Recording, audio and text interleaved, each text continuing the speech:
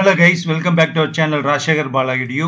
இந்த வீடியோல ஒரு weighted average மெத்தட்ல இருந்து ஒரு சம் பார்க்க போறோம். அதாவது ரெண்டு சம் பார்க்க போறோம். Issue of materials methods தான் நம்ம பார்த்துட்டு இருக்கோம்.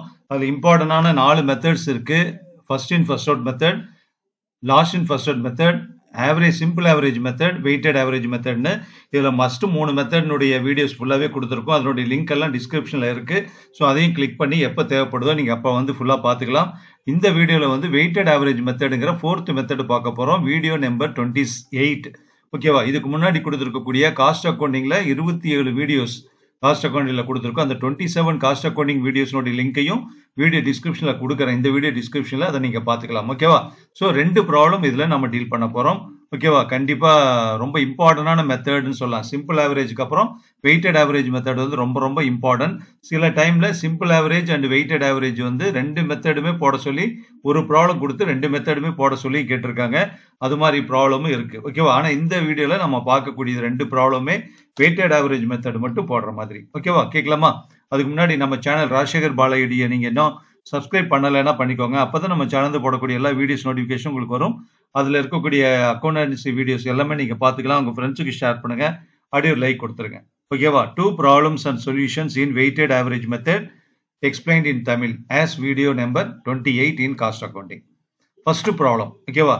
என்ன some பார்த்தரலாம். From the following particulars prepare source ledger account by adopting weighted average method of pricing of material issues. Weighted average method mention பண்ணிருக்காங்க. சோ டேட் கண்டினியூஸா இருக்கு, ரிசிப்ட் இருக்கு. அதுக்கப்புறம் வந்து இந்த ரிசிப்ட்னா இந்த இடத்துல பர்டிகுலர்ஸ் இஷ்யூஸ் ரிசிப்ட்ஸ் எல்லாமே இருக்கு. அப்புறம் யூனிட்ஸ் பர்ச்சேஸ் பண்ணதுக்கு ரேட்டோட இருக்கும். இஷ்யூக்கு வந்து ரேட் இருக்காது நம்ம ஃபைண்ட் அவுட் பண்ணோம். இப்போ க்ளோசிங் ஸ்டாக் வேல்யூ குவான்டிட்டி என்னங்கிறத கண்டுபிடிக்க சொல்றாங்க. ஓகேவா? அசர்டைன் the quantity of closing stock, எவ்வளவு யூனிட் க்ளோசிங் ஸ்டாக்ல இன்னும் இருக்கு. அப்புறம் அதனுடைய டோட்டல் வேல்யூ என்னன்னு கேட்கறாங்க. ஓகேவா? டோட்டலா வந்து பாத்தீங்கன்னா 4 பர்ச்சேஸ் இருக்கு, 3 இஷ்யூஸ் இருக்கு, மொத்தம் 7 டிரான்சாக்ஷன்ஸ் இருக்கு. ஃபர்ஸ்ட் வந்து மார்ச் 1ல வந்து 300 யூனிட்ஸ் 3 ரூபீஸ்ல பர்ச்சேஸ் பண்றோம். Weighted average method. ஓகேவா? இருக்கிற 4 மெத்தட்லயுமே ரொம்ப சிம்பிளஸ்ட் மெத்தட் அப்படின்னா வெயிட்டட் ஆவரேஜ் தான்.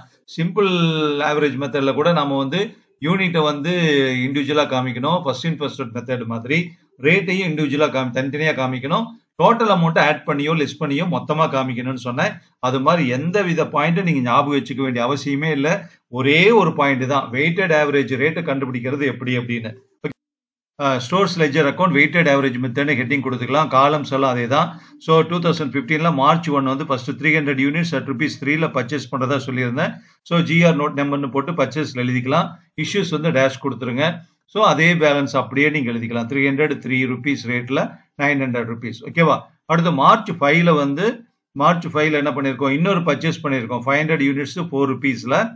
ஸோ 500 rupees 4 ரூபீஸ்ல 2000 rupees டோட்டல் வருது. Issues dash. இப்பதான் வெயிட்டட் ஆவரேஜ் மெத்தட் வந்து இஷ்யூ வரதுக்கு முன்னாடியே ஸ்டார்ட் ஆயிடுது.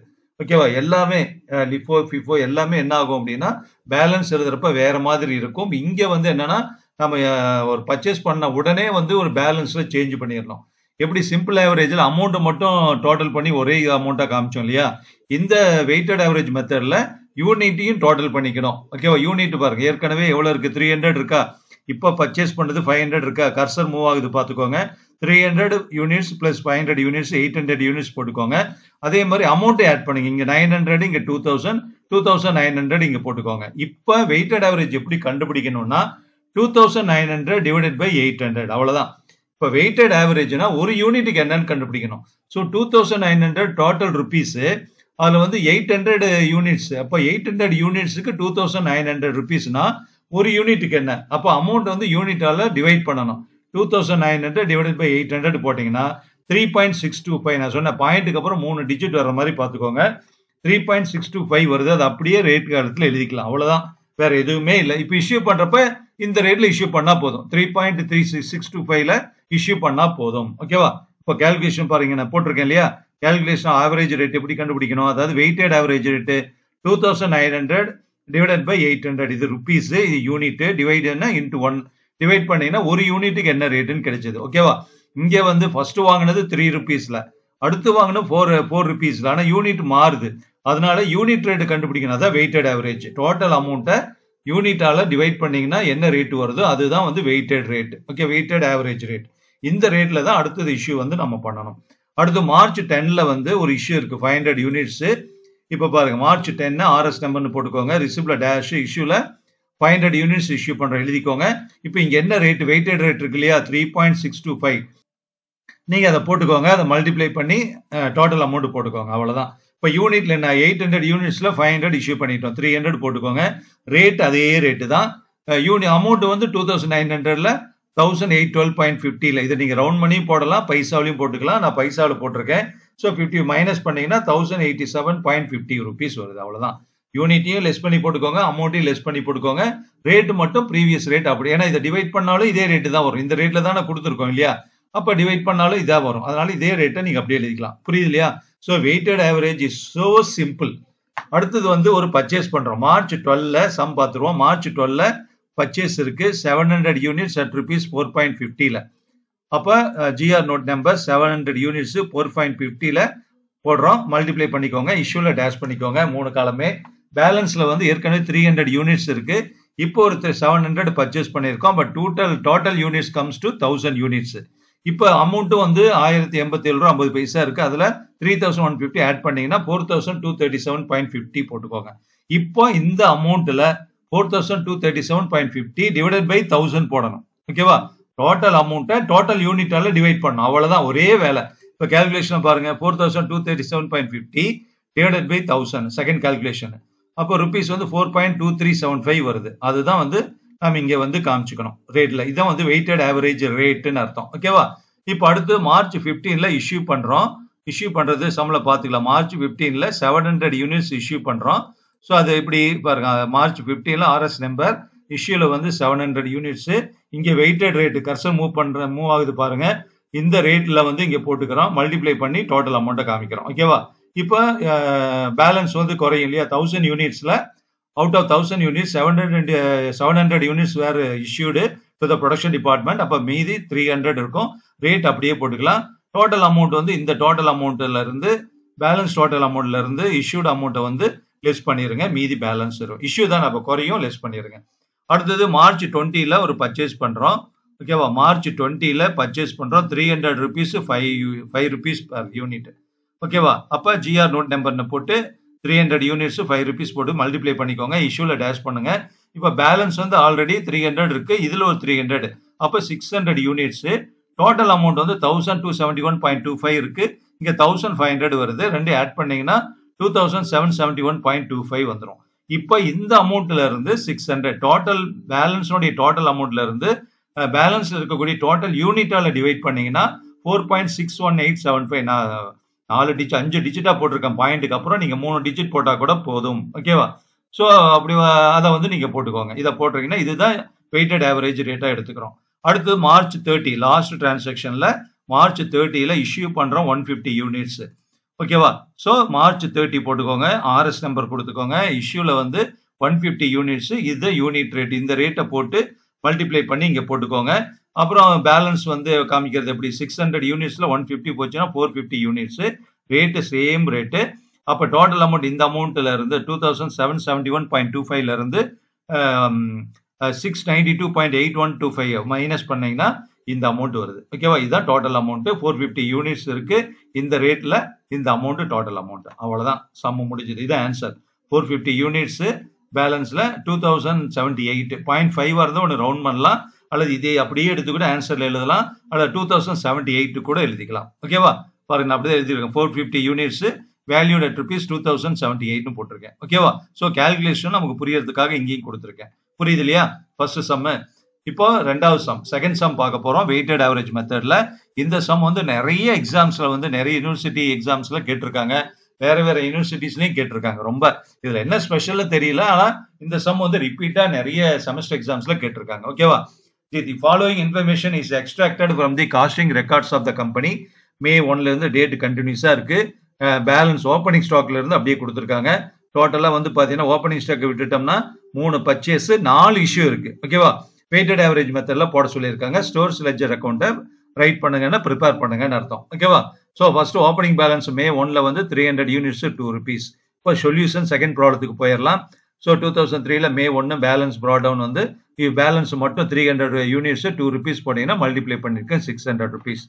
அடுத்து மே 2ல வருது. மே 2ல இருக்கா பார்த்தலாமா? மே 2ல ஒரு பர்ச்சேஸ் பண்றோம் 200 யூனிட்ஸ் 2.20ல. அப்ப ஜிஆர் நோட் நம்பர் போட்டுக்கோங்க. ரிசிப்ட்ல யூனிட்ல 200 ரேட் வந்து 2.20 மல்டிப்ளை பண்ணீங்கன்னா 440 இஷ்யூல டேஷ். இப்ப யூனிட் வந்து என்ன பண்ணணும்னா பேலன்ஸ் காமிக்கிறப்ப 2 யூனிட்டையும் ஆட் பண்ணிக்கோங்க. ஆல்ரெடி 300 யூனிட்ஸ், இப்போ ஒரு 200 500 யூனிட்ஸ். அப்புறம் ரேட் போடக்கூடாது. அமௌண்ட் வந்து 600 அமௌண்ட், இங்க ஒரு 440னா 1040. ஸோ 1040 ருபீஸ் டோட்டல் அமௌண்ட் வருது. Total unit 500. இப்போ என்ன பண்ணணும்? Total amount divided by total unit. அப்போ ஒரு யூனிட்டுக்கு ரேட் கிடைச்சிரும். ஓகேவா? பாருங்க போட்டிருக்கேன் 1040 டிவைடட் பை 500 2.08 வருது. ஓகேவா? அப்போ 2.08 யூனிட் ரேட்டா காமிச்சுக்கோங்க. இதுதான் வெயிட்டட் ஆவரேஜ் ரேட். இதுல தான் இஷ்யூ பண்ணணும். இப்போ மே 4ல 150 யூனிட்ஸ் இஷ்யூ பண்றோமா? ஆமா, எஸ். மே 4ல இஷ்யூடு வந்து 150 யூனிட்ஸ். அது என்ன ரேட்ல பாருங்க, இஷ்யூல போட்டுக்கோங்க 150 யூனிட்ஸ். இங்க 2.08னா 2.08 இங்க போட்டுக்கலாம். மல்டிப்ளை பண்ணிக்கோங்க. இப்ப பேலன்ஸ் காமிக்கிறப்ப இஷ்யூ பண்ணதுனால 150 யூனிட்ஸ் எதுல இருந்து கொடுத்துருக்கோம்? 500 யூனிட்ஸ் இருந்து கொடுத்துருக்கோம். ஸோ 500 யூனிட்ஸ்ல 150 யூனிட்ஸ் இஷ்யூ பண்ணிட்டோம்னா 350 யூனிட்ஸ் பேலன்ஸ் இருக்கும். பேலன்ஸ் ரேட் வந்து மாறாது, அதே தான். இஷ்யூ பண்றப்ப மட்டும்தான் நமக்கு வந்து வெயிட்டட் ஆவரேஜ் ரேட்ல இங்கே கால்குலேட் பண்ணதுனால அதே காமிச்சுக்கிறோம். பேலன்ஸ் அப்படியே வந்துடும். ஸோ அமௌண்ட் வந்து லெஸ் பண்ணிருங்க. 1040ல 312 ருபீஸ் வந்து இஷ்யூ பண்ணிட்டோம். அப்போ 728 பேலன்ஸ் அமௌண்ட் வருது. அடுத்தது மே 6ல வந்து மே 6ல பர்ச்சேஸ் பண்றோம் 200 யூனிட்ஸ் 2.30ல. ஓகேவா? அப்ப ஜிஆர் நோட் நம்பர் மே 6ல 200 யூனிட்ஸ் 2.30 460 ருபீஸ் வருது. இஷ்யூல டேஷ். இப்போ இங்க 350 யூனிட்ஸ், இங்க ஒரு 200 வாங்குறோம். ஏற்கனவே பேலன்ஸ் 350 யூனிட்ஸ் இருக்கு. இப்ப பர்ச்சேஸ் பண்ணது 200 யூனிட்ஸ். ஸோ டோட்டல் வந்து 550 யூனிட்ஸ். அமௌண்ட் வந்து 728 ஏற்கனவே இருக்கு. இப்போ ஒரு 460 ஆட் பண்ணீங்கன்னா 1188. இப்போ ரேட்டு மாறும் இல்லையா? ஏன்னா யூனிட்டும் மாறுது, அமௌண்ட்டும் மாறுது. அப்ப 1188 டிவைடட் பை 550 போடணும். ஓகேவா? Total amount divided by total quantity, அதாவது டோட்டல் யூனிட்ஸ் டிவைட் பண்ணீங்கன்னா 2.16. இங்க ஒர்க்கிங்ஸும் போட்டிருக்கேன். 1188 டிவைடட் பை 550 போட்டீங்கன்னா 2.16 வரும். இப்போ 2.16 இங்க யூனிட் ரேட்டா காமிச்சிருங்க. இப்போ மே 11லயும் 19லயும் வந்து 2 இஷ்யூ இருக்கு. சம்ல பாத்துருவோம். மே 11ல 150 யூனிட்ஸ் இஷ்யூ பண்றோம். மே 19ல 200 யூனிட்ஸ் இஷ்யூ பண்றோம். ஞாபகம் வச்சுக்கோங்க. இப்போ மே 11ல ஆர்எஸ் நம்பர்னு போட்டு 150 யூனிட்ஸ், அதே 2.16ல 324 வருது. யூனிட்ல குறைச்சிக்கோங்க. ரேட் அதே தான் வரும். அமௌண்ட்டையும் லெஸ் பண்ணிருங்க. அடுத்து மே 19ல வந்து அதே மாதிரி ஆர்எஸ் நம்பர் 200 யூனிட்ஸ் இஷ்யூ பண்றோம். இதுல 2.16 தான் இல்லையா? ரேட் மாறல இல்லையா? அதே ரேட்ல போடுங்க. அப்புறம் 2 மல்டிப்ளை பண்ணி போட்டுக்கலாம். யூனிட்டே லெஸ் பண்ணி காமிச்சிருங்க. 400ல இந்த 200 போச்சுன்னா 200 ருபீஸ். ரேட் அதே தான் வரும். 864ல 432 போச்சுன்னா பேலன்ஸ் 432 வருது. இப்ப மே 22ல ஒரு பர்ச்சேஸ் போட்டிருக்கேன், இருக்கான்னு பாத்துருவோம். பர்ச்சேஸ் வந்து 200 யூனிட்ஸ் 2.40ல வந்து பர்ச்சேஸ் பண்றோம். அப்ப மே 22ல ஜிஆர் நோட் நம்பர் போட்டு 200 2.40ல போடுங்க. 4 ரூபா 40 பைசால. டோட்டல் வந்து 480 ருபீஸ். இஷ்யூல இல்ல. அப்ப ஏற்கனவே பேலன்ஸ் 200 யூனிட்ஸ் இருக்கு. இப்போ ஒரு பர்ச்சேஸ் பண்ணது ஒரு 200 யூனிட்ஸ். Total 400 units. ரேட் போடக்கூடாது. டோட்டல் அமௌண்ட் 432, இங்க ஒரு 480. அப்போ வந்து 912 வந்து டோட்டலா போட்டுக்கோங்க. இப்போ 912 வந்து total amount divided by total unit 400. அப்ப 912 டிவைடட் பை 400 போட்டீங்கன்னா 2.28 வருது. 912 டிவைடட் பை 400 போட்டீங்கன்னா 2.28 வருது. இப்போ 2.28 தான் யூனிட் ரேட்டு. இப்ப யூனிட் ரேட்ல வந்து போட்டுக்கிறோம். ஓகேவா? யூனிட் ரேட்டு இங்க காமிச்சுக்கிறோம். அவ்வளவுதான். ஓகேவா? இப்ப மே 27ல வந்து ஆர்எஸ் நம்பர் வந்து, அதாவது இஷ்யூ இருக்கா? மே 27ல லாஸ்ட் டிரான்சாக்ஷன் 150 யூனிட்ஸ் இஷ்யூ பண்றோம். அதுக்கு ரேட் என்ன? இந்த ரேட்டு தான் 2.28 தான் இருக்கு. இது யூனிட் ரேட்டு, கடைசி யூனிட் ரேட்டு. அந்த ரேட்ல இஷ்யூ பண்றோம். 342 அமௌண்ட் வந்து இஷ்யூ பண்ணிடுறோம். பேலன்ஸ் வந்து 400 யூனிட்ஸ்ல 150 இஷ்யூ பண்ணிட்டா நமக்கு வந்து 250 யூனிட்ஸ் இருக்கும். ரேட் அதே தான் 2.28. 912ல 342 போச்சுன்னா 570 rupees. So total units 250 units at rupees 2.28 ஒரு யூனிட் ரேட்டு. Total amount 570. இது அப்படியே ஆன்சர்ல காமிச்சிருங்க. 250 யூனிட்ஸ் வேல்யூட் அட் ருபீஸ் 570. எப்படின்னா 250 யூனிட்ஸ் அட் ருபீஸ் 2.28 ஈச். 3 கால்குலேஷனும் அப்பப்போ எடுத்து காமிச்சேன். இந்த இடத்துல இப்படி காமிச்சிருக்கோம். ஓகேவா? ஸோ இந்த ஆன்சர் கண்டிப்பா நீங்க எழுதணும். இந்த வெயிட் கால்குலேஷன் கூட எக்ஸாம் நீங்க எழுதலாம். எப்படி கால்குலேட்டர் போட போறீங்க இல்லையா? அது அப்படியே ஒரு ஒர்க்கிங்ஸா போட்டீங்கன்னா சூப்பரா ஒரு இடத்துல கூட ஒரு ½ மார்க் கூட உங்களுக்கு வந்து ரிடியூஸ் பண்ண முடியாது. ஓகேவா? புரியுது இல்லையா? ஏதாவது டவுட் இருந்தா கமெண்ட்ல சொல்லுங்க. ஸோ நெக்ஸ்ட் வீடியோல பார்ப்போம். தேங்க்யூ.